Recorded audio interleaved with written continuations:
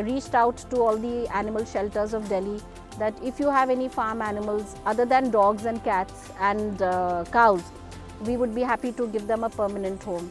So slowly the animals started trickling in.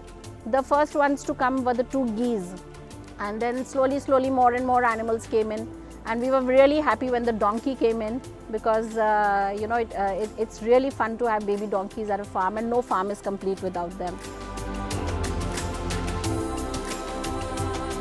So most of the sheep that we have today came to us as really tiny babies, and they were all bottle fed, and they've grown up now.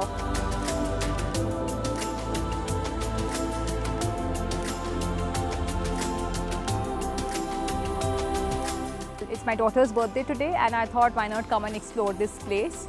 So yeah, quite nice. I like the vibes here, and I think being in the nature is anyways a good experience. My favorite animal is the guinea pig because they don't attack and they're small and soft. See, we have over 100 animals. Major portion is taken up by the cows. The cows have been like in our family. So, our family looks after the cows.